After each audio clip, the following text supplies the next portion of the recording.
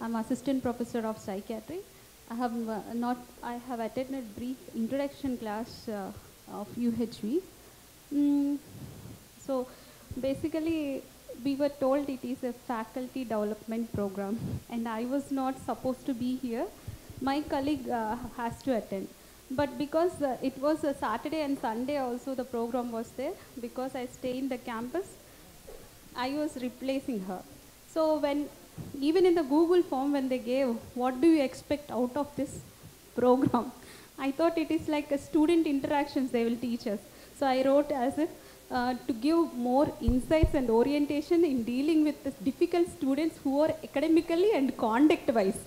So when I came here and saw the holistic human health, I was totally in a doubt whether to come inside or not. And this setup, why will a teacher be taught how to teach the students on couches like this?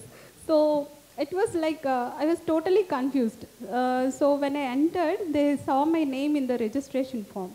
Okay, I'm at the right place. Then when they started talking, first the self and body both are different, a human being. So who is a human being? I want to say he is a social being, so obviously they will need to connect with other human beings. They can't live alone. So the insights into the self. So as a psychiatrist, we learn most of the things about self, because we do cognitive behavior therapy and also small therapies, supportive therapies and insight-oriented therapies. We take family sessions, we take couple sessions, we take marital sessions, sexual therapies. So in everywhere, first thing what we try to bring into the patient is the insight.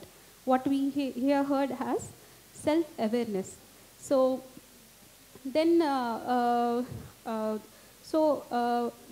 takeaway points, there are few sessions I enjoyed so well, especially today's session when the family environment is involved, how it impacts our health mentally and physically.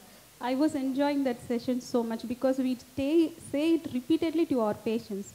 So when there is a problem, go back to your home, search where is the problem. Go back to your own rooms, search, introspect yourself. So that things are beautifully told in a understandable way here. And the 3 takeaways. So in psychiatry OPD, dealing with one patient will take like 40 minutes to 1 hour. So that time, just aiding the natural process, we always miss that. We miss our lunches or breakfast sometimes, and when the patient keeps on crying, we supply the tissues, and sometimes when we go back to our rooms, especially when it involves very young children and being into a lot of abuse, that keeps, like how Alvin sir has described, when he attended a case, it keeps coming back to our mind. So here I understood the self, how to regulate such things which are disturbing us is very primarily important to help keep me mentally fit in order to treat others who had mental disharmony.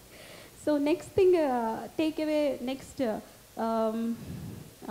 intake of food and intake of water. So this thing, we actually, Supraja ma'am told that we are only taught to treat disorders. No, first we are taught to prevent. So prevention is better than cure. That is what we are taught in our MBBS. So first we study about normalcy, then we go to abnormalcy. In our specialties, we learn about how to treat abnormal conditions in each area of life. I mean, each area, each system, dealing with each system. So first of all, this triple H, we learn prevention is better than cure. That is beautifully portrayed in how we change our routines. So I want to work on my daily routine, and also I want to work on my intake of food and water. Then last one, yes, educational curriculum. Maybe what many concepts what we heard here or might be very heavy to students. So including them from basics, then going into then then going into the depths of self.